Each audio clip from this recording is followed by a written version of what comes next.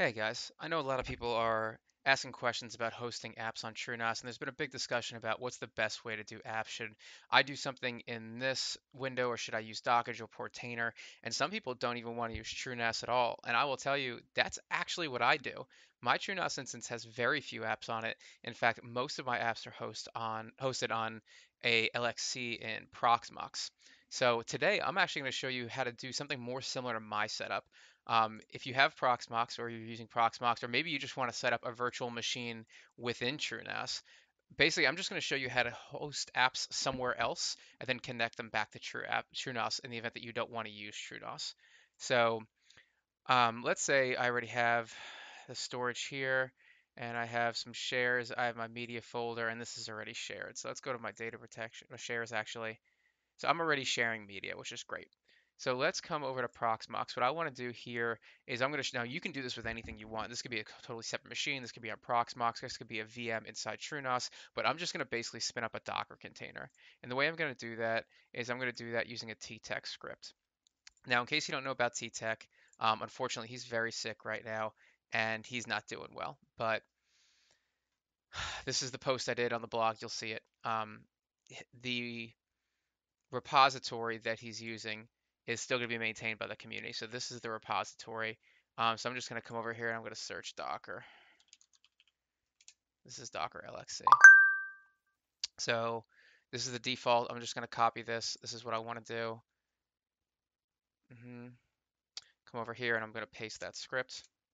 And I'm going to go to the advanced settings. And I'm going to show you again, this is what I actually do. So I want to use Ubuntu and I want to use 2404. I use privileged containers. And I'm not going to set any passwords. This is going to be Docker test. You guys call it anything you want. The disk size, I'm going to do 30. I'm going to do all my CPU cores, and I'm going to do 10,000 megabytes, and everything else I'm going to leave completely the same.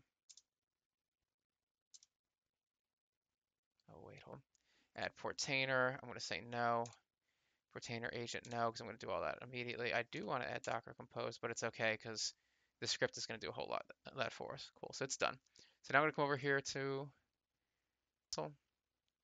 So what I want to do is I want to grab this script. So not you.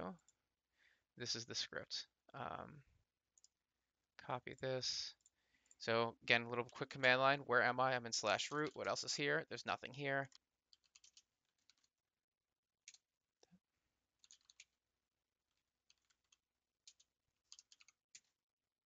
There we go.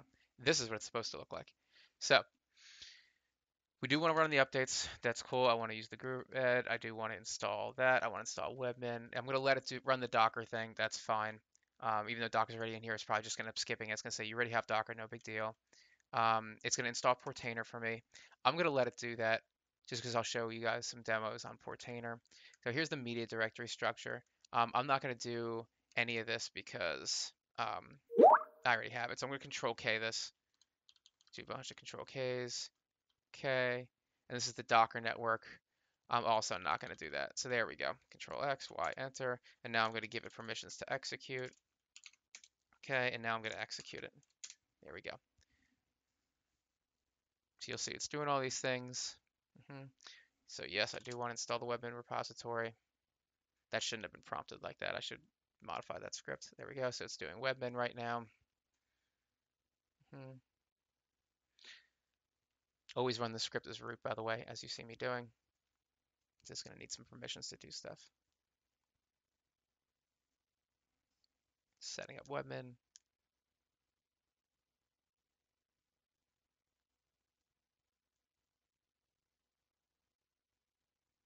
Docker's ready, the latest version. That's cool.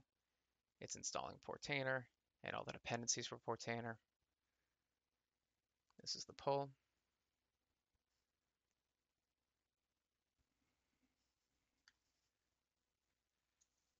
All right, it's done.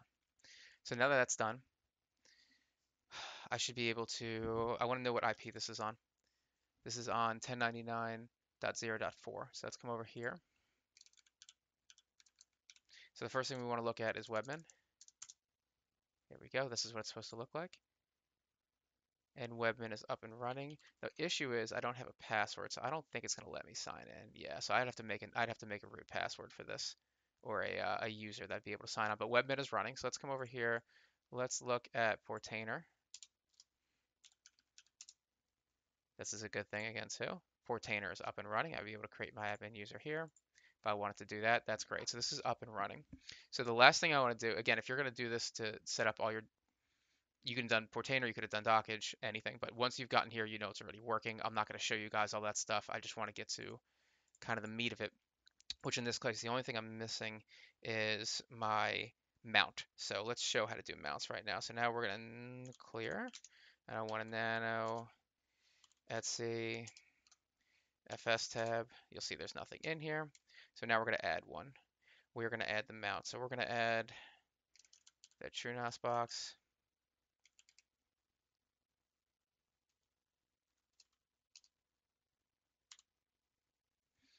To mount tank media. I'm going to mount it to the local media directory. It's going to be an NFS share with defaults 0, 0. You know what I noticed that wasn't in this script, which I'll check in a minute. It's all right, it's fine. Let's control X and Y. Okay.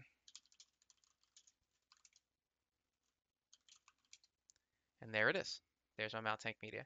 So I already edited in the FS tab, so when I do the restart, it should mount automatically. But now we can go to media, for example. And look at that. There's all directories. My downloads, there's my movies, there's my TV. It's all right there. Is there anything in downloads? Let's see.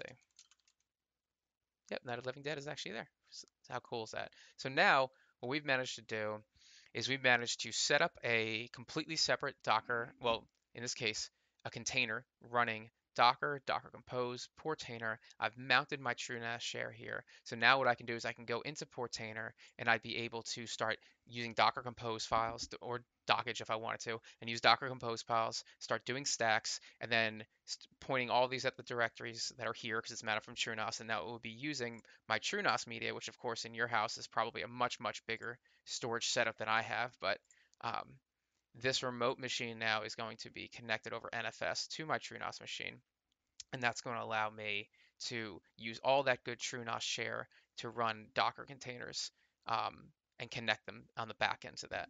So again, this works for this. This is an Ubuntu machine. You could have done this directly on TrueNAS by doing a virtual machine and just adding here, and then just using the Ubuntu ISO file or whatever virtual machine you want. You guys can use Arch, you guys can use Debian, you guys can use CoreOS if you want to do that. But any machine will work, and that's basically the only steps. I added Webmin just so I can get a dashboard. You don't even have to do that if you don't even care. You can look at the dashboard on Proxmox and say, hey, this is plenty. I don't need any more than this to know what's going on inside that machine. The only thing I'd probably recommend you add to this machine that I didn't is going into crontab. So let's look at crontab-e, and I want to use nano. You'll notice here there's nothing here. The one thing I would add, shift enter, and that would be sudo apt update and sudo apt upgrade, spell it right, -y, like that. There we go, like that. So now you see my changes took, and every night at 3 a.m. right now, this machine would just run updates. So I don't even have to come here and update this machine. Ubuntu will stay updated by itself. So little things like that. And you know what I'm going to do? Actually, I'm going to add this into the script so you guys won't even have to do that. So it's going to make it even simpler. Um, so yeah, that's pretty much how this goes. Very simple to do. And if you're interested in doing something like this, I highly recommend it because it's very, very simple and it really starts to just make you a better system admin by being able to run things on separate machines and practicing doing things other than just in the TrueNAS interface.